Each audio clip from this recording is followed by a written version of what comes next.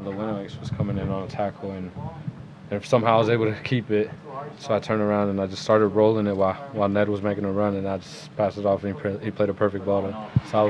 Very happy to be back to the team and help it, but I'm sad because we need the result here at home and we couldn't get it.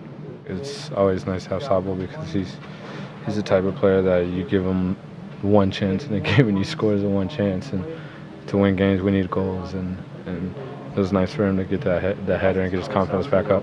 Yeah, it's really sore right now, but I don't think it's the same magnitude for the last time, so hopefully it's not too much.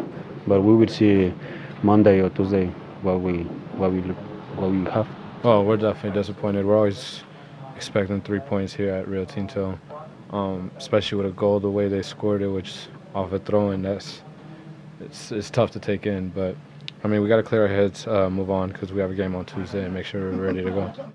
RSL hosts the Atlanta Silverbacks on Tuesday, May 28th at 7:30. Get your tickets today.